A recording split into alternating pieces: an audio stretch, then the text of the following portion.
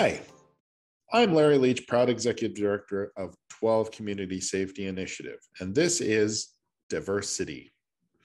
During the pandemic, we held 7 sessions over Zoom aimed at learning more about the diverse cultures and people in our communities. Our guest panelists were asked a series of 4 questions aimed at identifying some of the challenges they face, what supports could help, and how those of us in community can help welcome newcomers into our neighborhoods. This is the 2nd episode of DiverseCity series, where we've captured the information from our 2nd question. I'll start by introducing our guest panelists. Colby Delorme, Daryl Castro, Mare Yang, Ernie Alama, Quinn Lee, Anthony Antonio Jim, Cor Top, Brenda Marmolejo, Gucharan Tin, Patricia Cruz, Elder Doreen Spence, and Cam Stewart. Thank you all for participating today. Okay, let's go to our 2nd question. What kind of supports would you want for your community members? Take it away, Colby. I'm the past chair of Muskenawa. Now, that's an organization in Calgary that works with our Indigenous families and youth doing the social work for children's services. So this is very difficult work, very controversial work for Indigenous people. One of the things that our CEO at Muskenawa talks about is the practice of culturally appropriate programming and social services. Through the act of using culturally appropriate models, our families feel that we are truly working with them, trying to be proactive, trying to ensure that, these extreme measures are not employed and used upon them. And when they are used, that they are not working within a model that is completely debilitating. I think that there's other organizations, other service sectors that could learn from employing these strategies of culturally appropriate services. Thank you very much, Colby. Daryl, you're next. The number one thing I've seen as, I don't know if it's just me, but I feel like a lot of my generation experiences a lot of mental health issues. Unfortunately for the Filipino culture, I don't want to speak for everybody, but as much as I know, a lot of them don't believe in mental health and just shrug off and call it maarte, which is Filipino for basically being dramatic. So a lot of the people in my community don't face their issues at all, and it just goes bad. Really terrible, because I think I've actually known 2 people in my high school who have committed suicide out of depression. And I feel like if they did get the help that they needed, they could have gone differently. I feel like it would be nice if I could see more affordable programs and ones that'll actually keep it a secret, because I know some people who've tried to go to doctors and they've told their parents. So that's kind of something I wish there were more of. Thank you. Over to you, Mare. I just think that, to break a negative cycle, I think the most effective route is to work on the kids and work with the kids, pour into them so that when they do grow up, they see the value of volunteering and giving back and pouring into other people. I think that is the best way to go. And I think it definitely reaps a lot of benefits from what I've seen in my own life. Thank you, Mare.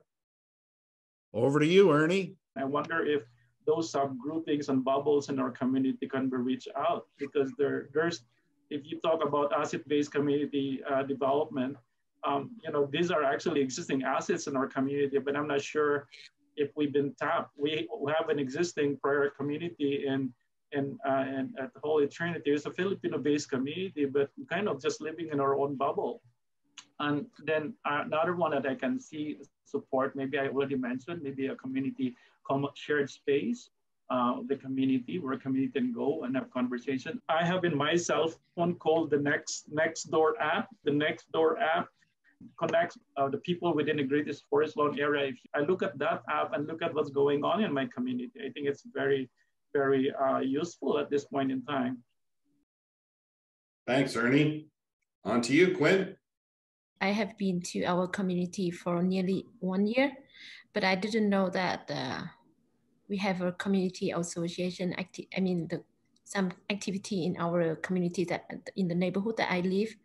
But when I start research, I know that there is association here, and they have so many activity, but I didn't know. So it means that there is a gap in communication. They don't approach all the community living in the neighborhoods. So we don't know about that. And to solve the language barrier, we may add more first language, so they can approach more people who having language barrier. And the third another support that I may think about is that it's very helpful when we have at least 1 or 2 first language in the community of each community association. We have all different ethnicity. It will be more helpful to approach to all of people. Thank you. Take it away, Antonio. I would love to see more information being reached out to newcomers, just like the way that Gwen just mentioned. We do have the Vietnamese Association here. It is a very active one, but somehow the newcomers come and they couldn't find it on the internet. I didn't know why, but I would love to be more accessible. So I would love to see more workshop or more forums like that for the newcomers to present to them, okay, this is the lifestyle in Canada when you go to a family or whatever gathering, for example, after COVID. It's okay to hug. It's okay for male, female to interact. It's okay for married people to hug each other, for example.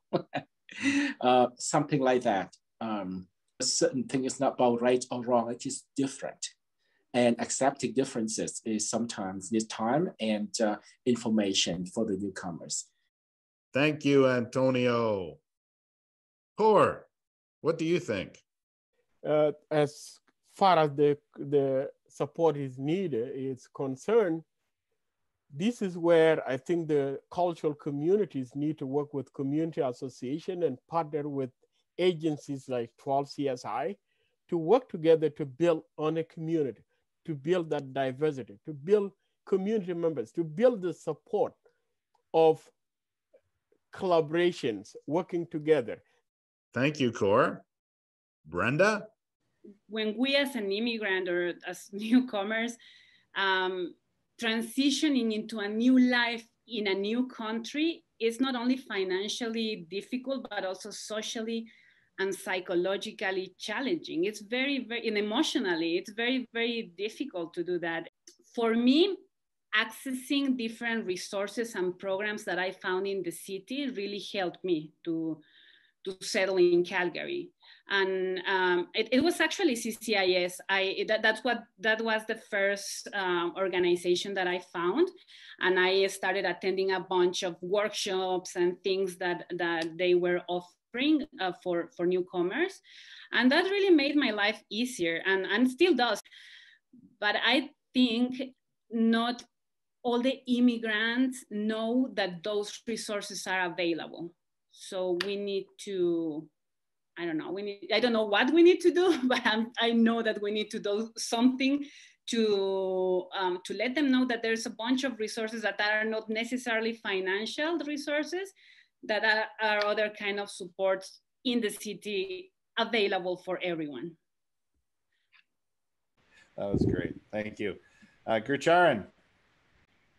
The thing of concern for me is that the people who migrate over here, they bring very big degrees with them. Some are PhDs, some are masters.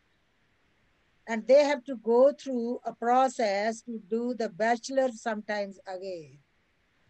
So this thing really pinches me that why not our universities, maybe of Latin America, maybe of South India, South Asia, why they are not thought to be equal to these universities or universities of Europe.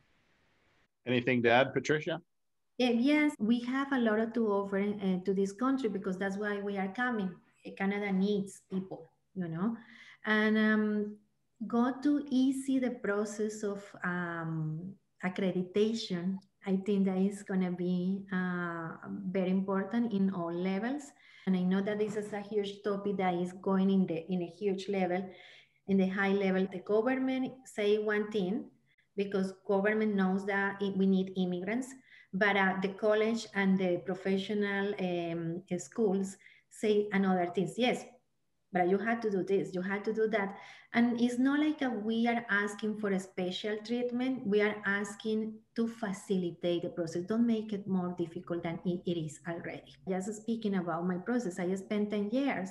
I had the resources and I have the patience to go to the overall this time, but I know everyone have that time. It's win-win because it's Canada have more professionals. Well, that's good for us too. Thanks, Patricia. Elder Doreen Spence. We've always had to think outside the box. We've always had to be forced to learn other people's culture and traditions and honor and respect them. But what I always found sad was they knew nothing about our culture, which really is the foundation of Canada and North America on a global scale. We're very much honored when we travel to other countries, like in Europe. People just will book solid to just have an opportunity of talking to you and access the wisdom. And so for me, it's learning the culture. I'd like to hear Cam's take on this too, because Cam, I've been mentoring him for a few years now, so he knows both worlds. And I think he'd have a lot to add to this too as well. Hi. Yeah, I've been blessed to work and learn by many elders. I've been very honored to participate in 2 fast vision quests with grandmother.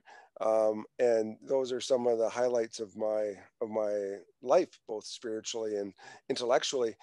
To me, it's about cultural appreciation instead of appropriation. And really, it's not up to Indigenous people to teach us about them. Plain and simple. It's about us to learn, to ask the questions, to listen to the knowledge keepers. And I think this is a good opportunity for people here is to ask those questions and listen to the stories. Thank you, Cam. And thank you to all of our panelists for openly sharing their experiences. You have certainly given us a lot to consider.